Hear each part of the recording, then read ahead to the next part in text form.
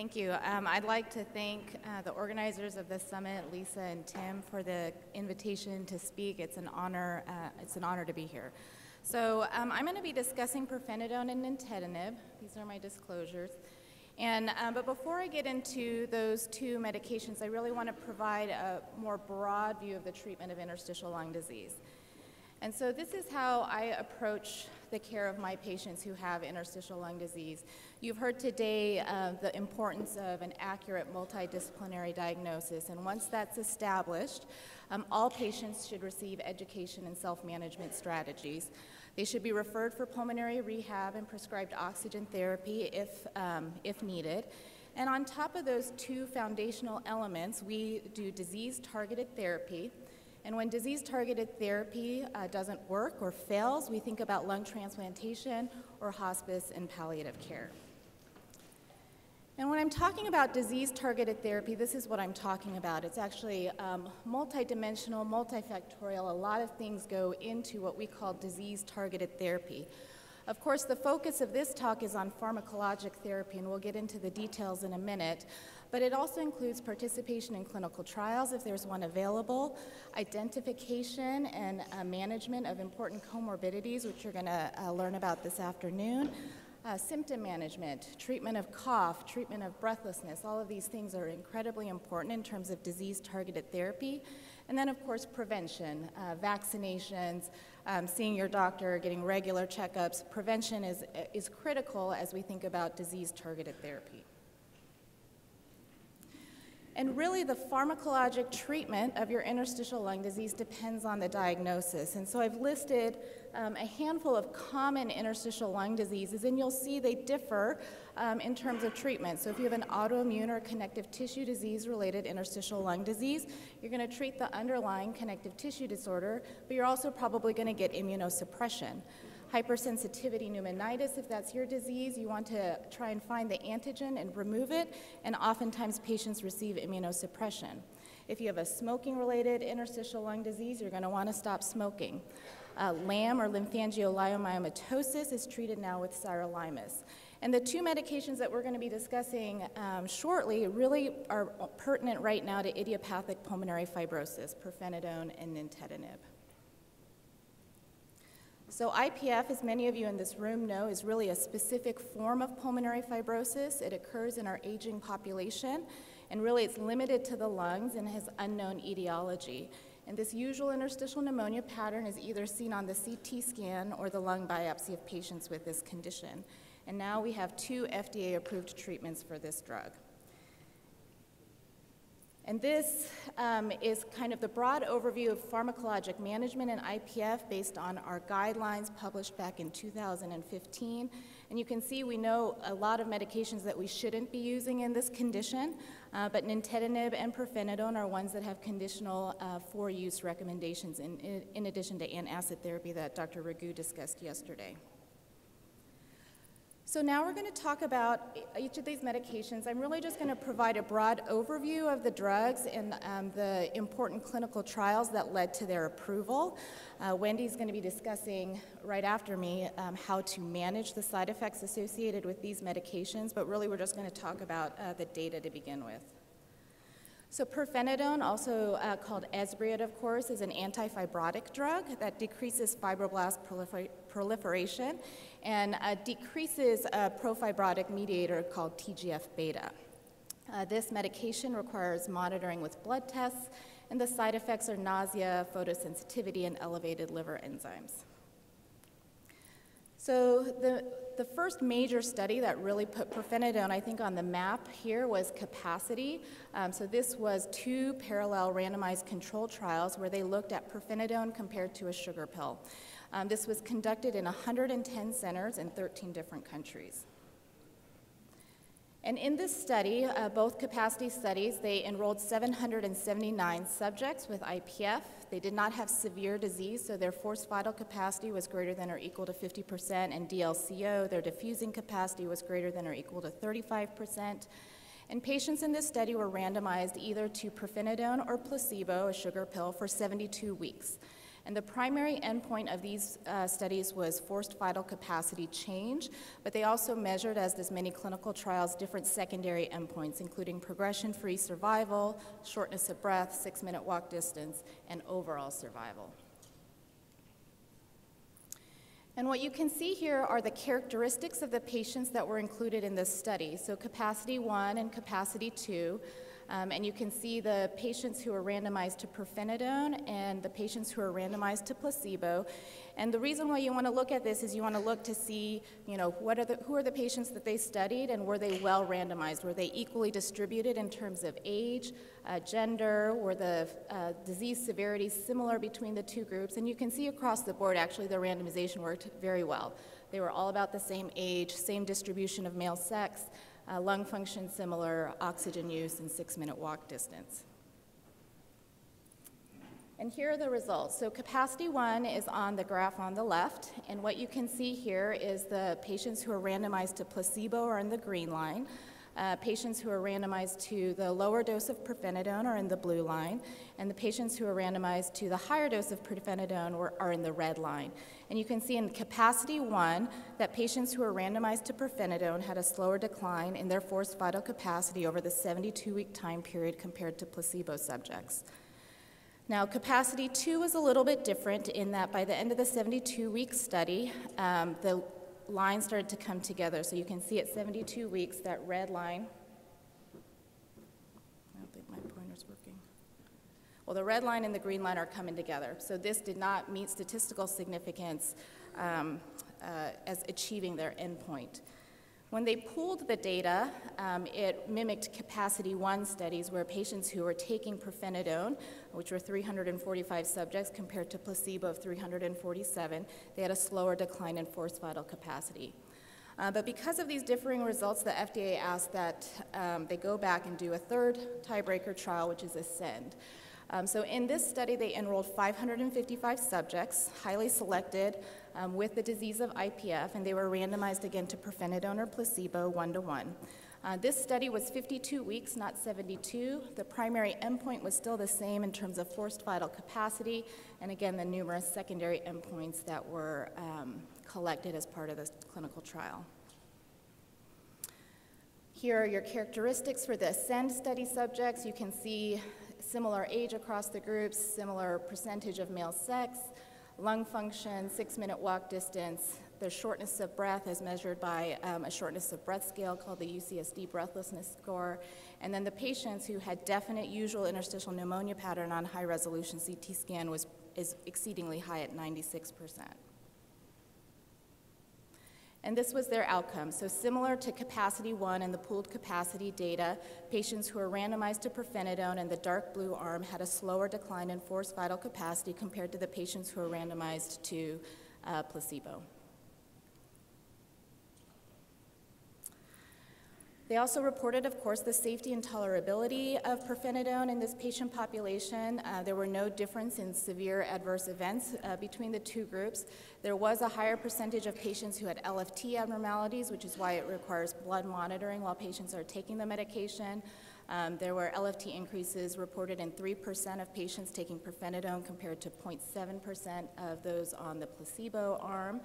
And treatment discontinuation was similar between the two groups, 14.4% in those taking pirfenidone and 10.8% in those who are randomized to the placebo arm. And then you can see here the difference in adverse events that were reported for pirfenidone in the ASCEND trial. And the most common side effects associated with pirfenidone, of course, were nausea and rash, but also had several other side effects reported as well. So now we'll move on to Nintedanib. Nintedanib is also called OFEV, and it's a tyrosine kinase inhibitor, and it works by blocking these growth factors that we think are responsible in promoting fibrosis in patients with IPF. This drug also requires monitoring with blood tests. The side effects of Nintedanib are diarrhea and elevated liver function, liver enzymes. So this is the first major, this is following the promising phase 2 results. Impulsus 1 and Impulsus 2 were two identical randomized controlled trials that were done back to back. And in this study, they enrolled 1,066 patients with IPF and likely IPF, and they were randomized in a 3-to-2 fashion. So there were more patients randomized to Nintedanib compared to placebo. And this trial was for 52 weeks, and their endpoint was the same, forced vital capacity, and they had secondary endpoints, some of which were driven by the phase 2 studies, including acute exacerbation, quality of life, and death. And you can see here the characteristics of this patient population. Again, similar age profile across the 2 randomized control trials. A percentage of men a bit higher in impulses, I think, compared to the Pirfenidone studies. Forced vital capacity, DLCO, across the board, very similar. And they measured a quality of life metric called the St. George Respiratory Questionnaire, which was similar across all groups at baseline. And this is their primary endpoint, so this data is shown differently than the Pirfenidone data where they show the slope or the change in FVC over time. This is at the end of the trial at 52 weeks. They show the difference in FVC compared to baseline. So we'll look at Impulsus 1 here on the left. The blue bar is how much decline patients who are randomized to Nintedanib had compared to placebo in the light gray bar, and that was statistically significant. And then Impulsus 2 showed similar findings where patients who were randomized to Nintedanib had a decline in FVC of 113 mLs at 52 weeks compared to 207 mLs in the placebo arm, with a similar relative difference in FVC as the Pirfenidone studies. The safety and tolerability of Nintedanib are shown here. There were, again, no difference in severe adverse events in those randomized to Nintedanib compared to placebo. Again, this drug had an LFT issue where 5.1% of patients had abnormal LFTs compared to 0.7% in those randomized to placebo. And what you can see here is the side effect that we know occurs with Nintedanib. 2/3 of patients experience diarrhea, but a large number also report nausea as the most common side effect, as one of the more common side effects. So really, IPF treatment today looks like this. So you are prescribed a novel antifibrotic, either Pirfenidone or Nintedanib. The data that we have so far suggests that both therapies slow disease progression as measured by change in forced vital capacity over a 1-year time period.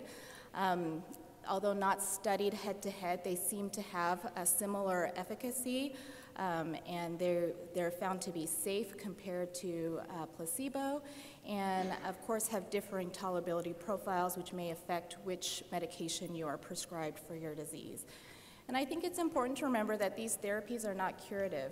They're a great first step. They slow the decline in lung function, but we are not there yet in terms of a cure. And so lots of work, and you're hearing lots of exciting science that's happening here at this meeting, but there are several clinical trials that are currently active right now, and I looked on clinicaltrials.gov the other day, and you can see across the board from phase 1 to phase 2 to phase 3 clinical trials, a lot of work is being done in IPF. And whether or not any of these therapies are curative remains to be seen, but I think everybody should be very encouraged that people are interested in finding better therapies for IPF. And that's it. And I left a lot of time to take questions, so I hope that's okay.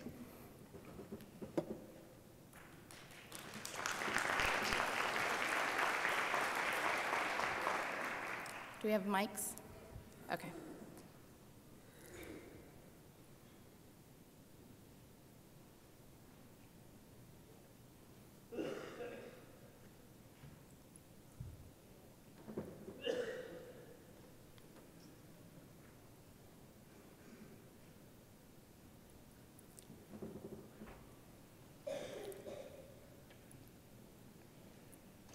I don't think the mic is working.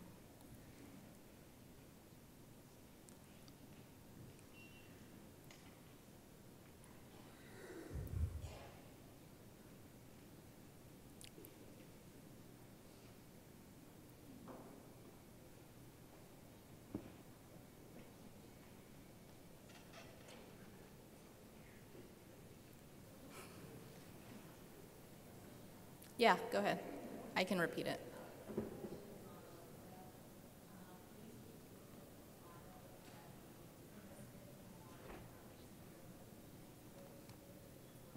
Yeah.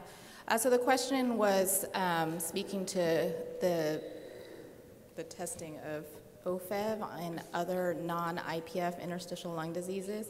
So both Pirfenidone and Nintedanib are being studied in non-IPF interstitial lung diseases, including scleroderma-related interstitial lung disease, rheumatoid-related interstitial lung disease, progressive interstitial lung disease. So yes, they are looking into the efficacy of these medications in non-IPF ILDs. Mm-hmm. Yes. I had a question about the NAC, it's a supplement. What was the negative outcome of that in the study? Oh, so I didn't show the Panther data. So the Panther was the study the IPF-NET conducted in the United States where they looked at prednisone, azathioprine, and NAC. And they also looked at a NAC alone arm. So this was a three-arm study where there was a placebo arm, a NAC-only arm, and a pred-aza-NAC arm. And the pred-aza-NAC showed that patients who were randomized to that combination of therapy had increased death and hospitalization compared to placebo, so it was actually stopped early. And the data were published early, but the NAC alone arm continued, and that study showed actually no difference in FVC compared to placebo. There are some suggestions that it might be, there may be genetics that might be important in terms of understanding the role of NAC, but it still remains to be seen. Question back there?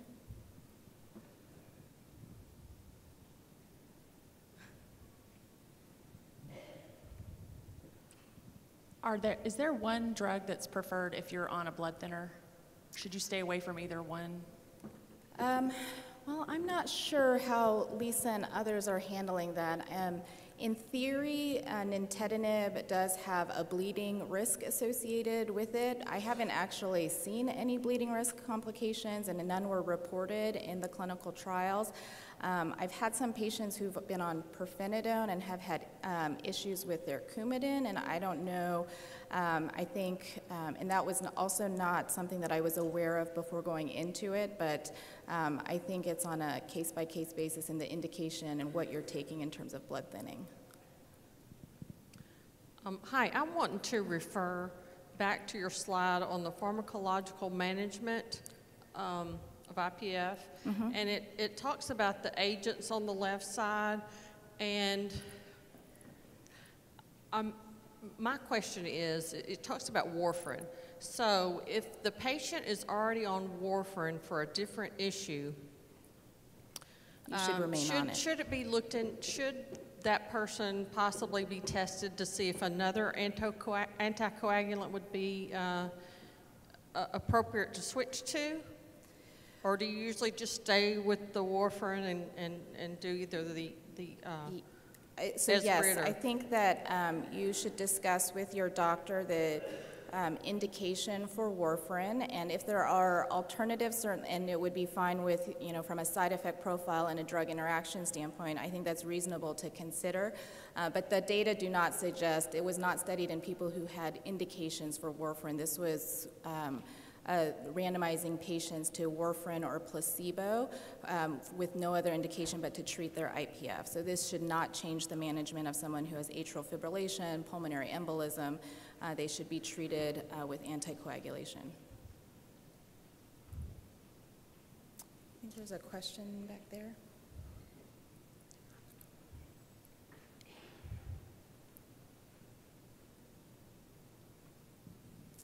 How do pulmonologists choose between prescribing the Pirfenidone and the other one? You know, I think if you ask different pulmonologists here at this meeting, you might get, I don't know, 10 different answers. But what I do is I have a discussion with the patient. I present to them actually very similarly, you know, the efficacy being similar. Here is the side effect profile. Here are your comorbidities. You know, what kind of drug do you think would be best for you? Because we want to ensure compliance. And if you're going to have a patient who won't take, you know, 3 pills 3 times a day, that they might not be the best candidate for Pirfenidone. So I think it's just a conversation with your patients. Certain comorbidities will affect how we present or discuss the favorability of one drug over another, but really I engage the patient. Have you also seen any patients that have less coughing with the Esbriet? Say that again? Have you seen any patients that have symptoms like less coughing symptoms with the Esbriet? The less, sorry, I'm not. Coughing. Oh, less coughing with Esbriet. I have not. Up here? I can hear you. I can repeat it.